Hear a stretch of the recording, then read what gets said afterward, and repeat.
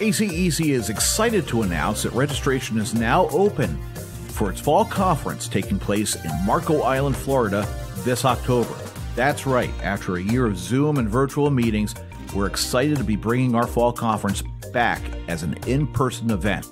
And we can't tell you how excited we are to look forward to seeing you there in person for all of the content, networking, and education that the fall conference is known for. Log on to www.acec.org for more information. We can't wait to see you there.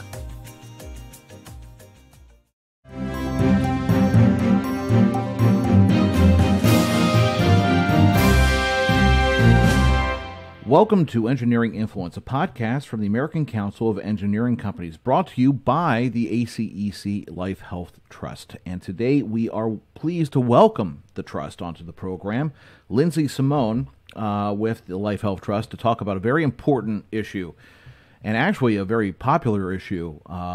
If our past shows are any indication, we did have an author on last month that talked about this very issue of employee burnout and how to avoid it. And it was one of our most downloaded shows, which I think is an indication out there that people need to figure out some ways to manage stress in this work from home, remote, off and on again pandemic world that we live in. And Lindsay, very pleased to have you on the show to talk about this. From your perspective at the Trust, I mean, is this something that you're hearing a lot about from your members? Absolutely, Jeff, and thank you for having us to discuss what we also feel is a very important topic. And we at the Trust have offered a comprehensive wellness program for going on 10 years now.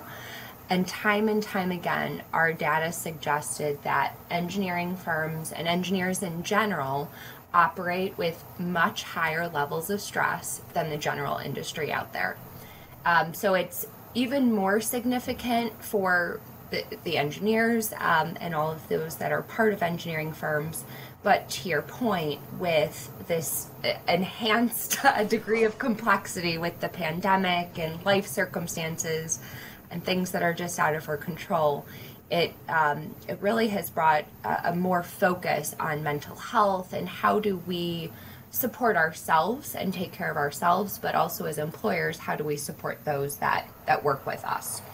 Yeah, and it's not just, I mean, this is an issue that's being brought up everywhere. I mean, look at the Olympics and Simone Biles and of course, recently, with tennis. I mean, we have, athletes who are at the peak of their careers, peak physical performance, that are realizing that the stress or their mental place is just not there to compete. And the way that it's being received, I think, largely by the media and the public. Of course, there are going to be some people out there who take a different stance, but largely it's being addressed as a serious thing.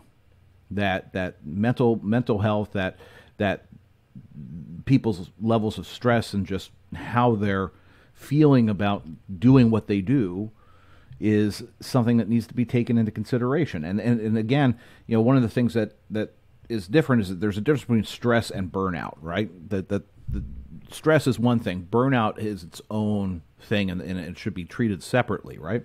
Correct. And it way you kind of look at it is stress is somewhat of that spice of life. It's just a factor in all of our everyday lives, whether that be just circumstances that come up that may be very specific, but you could also have very chronic stress and sources of stress. Burnout is really differentiated by, and I'd say using the word extreme, stress to that extreme point of feeling just completely depleted, exhausted, unmotivated, unable to even do your normal daily activities of life. And that's where it's so important that now there's this conversation about mental health. To your point, it's in the media and everyone is discussing it. And it really helps, individuals to become more aware of, how am I managing stress? Am I reaching that point where I can no longer function? And that's what ultimately everyone wants to avoid. You don't want to get to that type of a breakdown scenario. Yeah, because that like as you mentioned, that's where it kind of goes beyond just the emotional into sometimes the physical realm where you have, and it's just not work related. It does bleed into everyday life. It's not just not feeling motivated about the work that you're doing, but then it's also outside of work. Those tasks or things that we have to do, that motivation really does fall down because it's just this burnout is more of a holistic thing. It affects almost every aspect of your life. Exactly. And even things where maybe you used to find enjoyment, things that you feel like you should be feeling fulfilled and, being a part of your life and living it and enjoying it. When you feel like that is no longer happening, you're not really as connected to those things that brought you joy. Yeah. That's really a very big red flag that you need to really look at and address some things that are maybe some underlying issues. So when firm members come to you and say, this is something that we're concerned about, our employee workforce is, working remote, with all the pressures and stresses going on in the world, our business is actually busier now. We're really pushing ahead. The expectation is there to be performing at a high level, and we're concerned that our people may be burning out. What tips, what guidance do you give them to take back to their teams to try to avoid this? Sure. There's a few ideas and strategies because you're really looking at, a scenario that is sometimes confidential. If you're an employer, you do have to respect the privacy of those individuals, but you also have their best interest in mind, and you want to get them connected to resources and tools that can help them to get out of this scenario or this situation that may be an issue for them. Mm-hmm. Through the Life Health Trust, we've invested in a number of resources truly to support mental health and behavioral health. One thing I always suggest to employers is to explore what's currently available through your benefits package. Often, insurance carriers include embedded services like an employee assistance program that have, of course, mental health tools, but also financial planning tools, legal tools for someone going through a very big life change and that may need some extra support. On top of that, what we've seen with the pandemic is just an explosion in terms of virtual care and seeking out telemedicine from the comfort of your home or wherever you may be without being attached to potentially a stigma. Mm-hmm. In the last year, we've seen just a lot more utilization of a mental health telemedicine visits. So you're connecting with a licensed therapist or psychologist, psychiatrist over the phone, again, from the comfort of your home, to be able to have that provider's attention and just additional support that you may not get elsewhere. Yeah. And one of the other things that I think you mentioned is just that flexibility of work schedule, which is increasingly. It's an interesting time that we're in because I think it's almost like the world was moving towards this more flexible schedule, or this more flexible environment, and it needed a push. I don't think anybody expected the pandemic to be the push, but it seems like it's here now, and this greater level of flexibility. It's this weird time where we're evolving, and it's that nothing's certain, and the ground is still, it's like we're stepping on sand. And how do you balance that? You balance your objectives, the things that you need to get done at work, but this greater flexibility of either working remotely or just having these more flex hours. What are you hearing from firms about how they're handling this? Is there any one strategy that seems to be winning out compared to others, or is it more of an approach that's taken by the culture of the individual firm? I think it ultimately always comes down to the culture of the firm, and it may depend on the type of industry that you work in, the types of projects that you do get involved in, but overwhelming majority of firms that we work with and that we hear from are moving towards what you said, a more flexible work environment. One where we now understand people are fully capable of working and producing from home, regardless of whatever circumstances may be going on. So we're at that point where maybe people have now earned that right to be able to have partial time in the office, partial time at home. Also, just kind of considering all these new rules as we move back into the workspace that helps employers to work through this transition. But there's a lot of other kind of conversations that are happening too that, there's all these distractions. When we're in an office, if your door is open, there may be constantly people coming in. I think part of what employers are looking at is how do we give people the flexibility to prioritize how they do their work? Is it, sometimes I have to turn off my Outlook and turn off my Microsoft Teams. I can't take messages for 1 hour. I'm still doing my work, but I need to, I think it's also the employee's responsibility to speak up and say, this is the work environment that allows me to produce my best work. This is what I can do to be a better team member too. If, having that conversation of does that work for my employer and what works for me? So it's more, again, an open conversation and exploring all of this multitude of options that now are within our grasp. Yeah, that's a really good point. I mean, this is a conversation, like you said, that has to happen. And I think that as long as the conversation is based on the premise that everyone's trying to reach the same goal, which is to perform and to deliver on, their work, people have realized that maybe during this time they work more effectively in a different environment or a different way that is that traditional 9 to 5 in the office, makeup, and that flexibility of being able to say, okay, well, we want to get the best from our people. So how do we navigate this? And one of the things that I think that is something which is always going to be an issue. And I don't think there's a solution to this. It's the when do you actually close the computer, and when do you actually turn it off and walk away from it? Because when you're home, it's around you 100% of the time, right? And if it's always kind of there looking at you and saying, hey, why don't you just log on for another extra 30 minutes, another hour? What have you been hearing from firms about setting boundaries?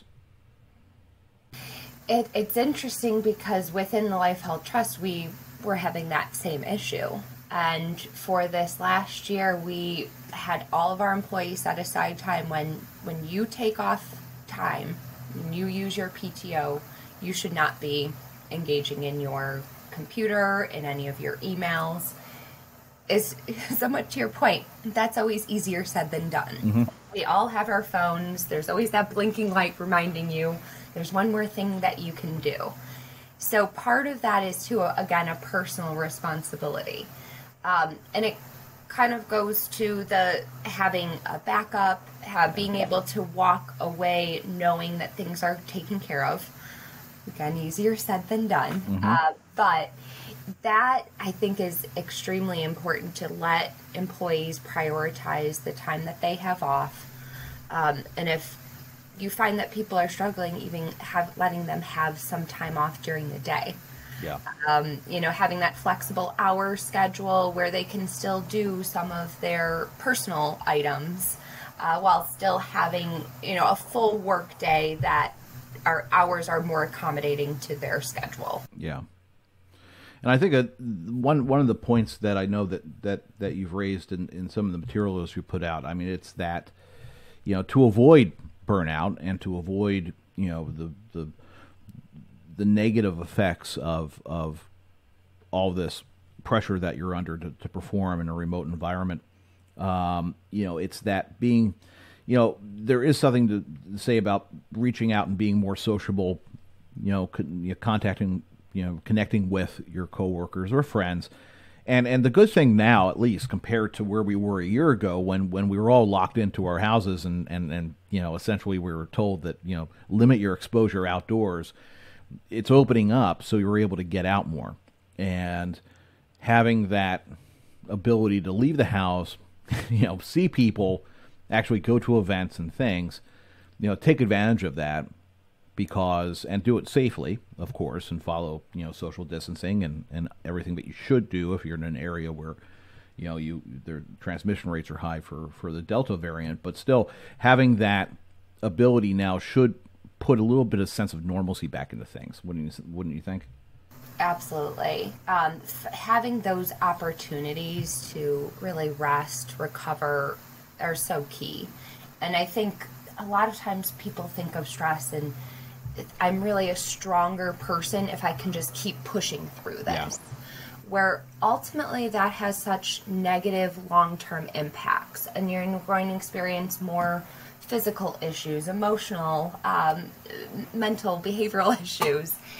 And rather, it's more about setting aside some time to take care of yourself. Yeah. You don't necessarily have to be taking long, a very lengthy vacation and go to a beach. That would be wonderful, of course. But finding small pockets of time in your everyday life that can help you to find support, to be able to manage your stress. Like you said, finding events, things that bring you joy, being around other people, even if it's just sending a message or picking up the phone and calling someone to talk about things. Yeah. Look for those things that did motivate you, that do bring you enjoyment. And that's where you find the ability to recover, to rest, and essentially build resilience. Yeah. So when you come back and are faced with stress again, you're able to deal with it and potentially even thrive in the face of the stress. And that kind of goes, the build resilience part kind of goes back to kind of 3 R's that you have identified to overcome burnout, and recognizing and then watching for the signs, then reversing and seeking support for the stress that you're under, and then, like you said, build resilience, which is take care physically, your take care of yourself physically and emotionally to maintain your health, and that the 3 of those combined seem to be a good formula for addressing burnout. Absolutely, because you don't want to necessarily get to the point where you are burnt out. That is a really difficult thing to then overcome. Rather, looking at it as more of a spectrum, I want to figure out when I'm getting to that point and do something about it. Take that time to reverse that stress, and again, ultimately feel that's how you build that strength and that resilience, is really ultimately taking care of yourself. Yeah, absolutely. So for our firms out there that want to expand their own offerings to their employees for emotional support and to prevent burnout of their employees, who should they reach out to at the trust, and what resources do they have available to them online or that can be delivered to them to help them kind of chart a path forward? Absolutely. So any firm that has medical coverage through the Life Health Trust has access to a few of our value-added services that are meant to just improve health and well-being in a well-rounded way. I mentioned one of our programs, which is the Design Virtual Care Program, where we offer general medical care via telemedicine visits, but we do have that capacity to do behavioral and mental health visits via the phone or video as well. Through our comprehensive wellness program called Designed Wellness, there are a lot more tools that are meant to help build that resilience. So there are things like a meditation mindfulness program through Will, to really take 5 minutes and have a breather, do some deep breathing activities. We also have different physical activity programs, digital workouts like yoga, or different activities that people may want to try. It's our package and our service of these various services are meant to meet people where they're at. That there's something in it for everyone, regardless of where you're at, health and well-being wise today. But truly to help support you for the long term, to help you find things that help you to manage stress on a daily basis and avoid burnout in the long term. Great. Well, we will make sure to provide a link to the trust in the show notes. And I do understand, I guess, kind of before we wrap up, you have your annual meeting happening pretty soon up in Anchorage. We do. Yeah. So our meeting with our board of trustees next week. That's great. And anything that you're looking forward to discussing up at that meeting, or anything that you want to preview before the meeting takes place? Sure. I think the top of mind for us is always what are the emerging trends. And it's, again, great timing to have this conversation around mental health. There's some new programs that we're exploring for 2022 and just getting feedback from our members about what's working, what's not. So that's a big focus, as well as just continuing the momentum that we have with all of our different medical and ancillary products, as well as those people that are engaged in our wellness program today. Perfect. Well, good luck up at that meeting, and safe travels up to Alaska. I would imagine a good time to go to Anchorage would be August. That's preferable. That's preferable. It's better. Hey guys, we're going to meet in Anchorage in February.